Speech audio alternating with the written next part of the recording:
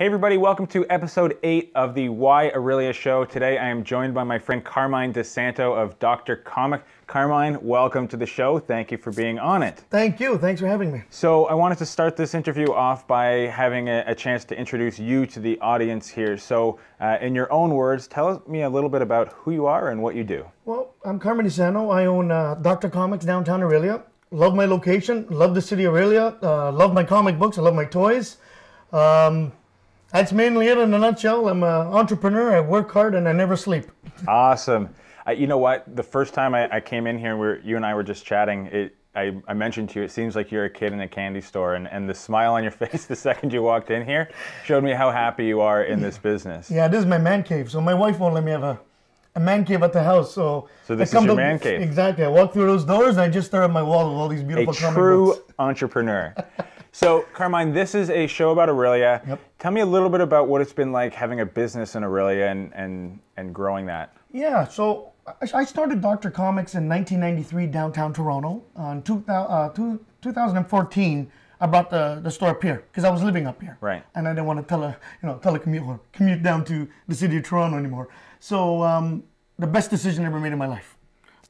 It's been wide open arms, wide open doors. Everybody's been welcoming. The community loves their comic books and they love their shows. So it's doing very well, the store. Absolutely. Speaking of shows, this is actually a two-part episode. This is part number 1, but you do have a big show coming up. I don't think this episode's going to air before the show, right. But stay tuned. There will be part 2 where we're covering Cottage Country Con. Yes. Tell us a little bit about that. Yeah, it's a 2-day show. Well, technically 3-day show. It starts this Friday night at the St. Paul Center, just down the street.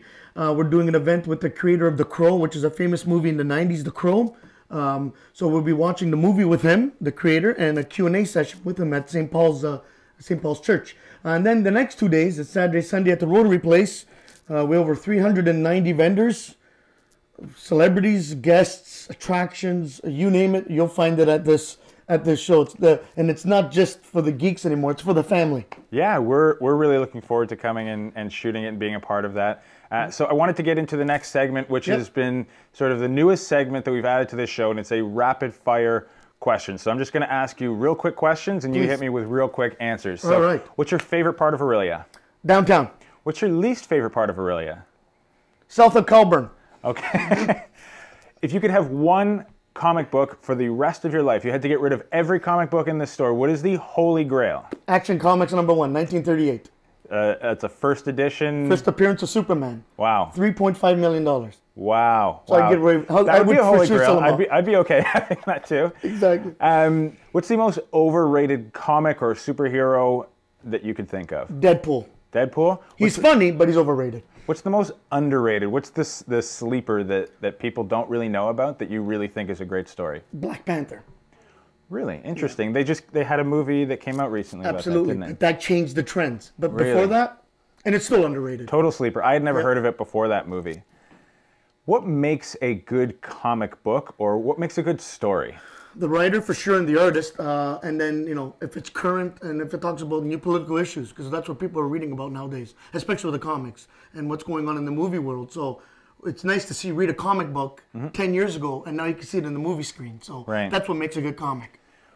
I know that it seems to me from the outside looking in that there's almost 2 different worlds between comic books and maybe action figures and the toys around it. Yep. Is that true? Is that 2 different worlds? It's or do they... 2 different collectors. Yeah, so like when you walk into our store, we have a huge vintage toy section and a huge vintage comic book section. So there's 2 collectors, they're 2 different worlds, but they go hand in hand. What's your thing? Are you a comic book or a toy guy? I'm all the above. All of the above? I love them all. You're in the right business. So the final question that we always get into is why Orillia? What is so special about Orillia that makes you, I assume you're not from here, you moved here at some point? Well, I grew up on the lake. So I grew up in Lake Couchiching. I've been coming up here since '86. Okay. Our family's always had a cottage on the lake. 15 years ago, I moved up here. So again, best decision in my life. Right. I love the city. I love its surrounding. So what keeps you here? What's so special about Orillia? There's no traffic. No traffic, yeah. No, when you're coming from the city, that's exactly, a huge thing. That's a big thing. I love nature, I love the waterfront, and I love the dining now, especially downtown. It's amazing. Amazing. So We're in your store right now. Tell the viewers how they can find you, where are you located, what's the best way to get in contact with you? Yeah, so we're right at the corner of Peter and Mississauga. You can't miss my giant red sign on both sides of the streets. We're downtown Orillia. You can visit us at drcomics.ca or give us a call, 705-418-1050. And if you're looking for anything for your man cave or your woman cave, this is the place to come. Awesome. Well, thank you so much for being on the show. Guys, make sure you stay tuned. We have a really special part 2 episode coming where we're covering Cottage Country Con at Rotary Place. Thanks, Carmine. Thank you. Appreciate it. All right. We nailed that. Not bad, eh? Okay, I don't know if you know, but this angle is so good. I don't know how to open the phone, but I've been trying to take a picture. This camera is getting a really good angle. Like, the interaction between Very the two flattering. is really good. Awesome. All right.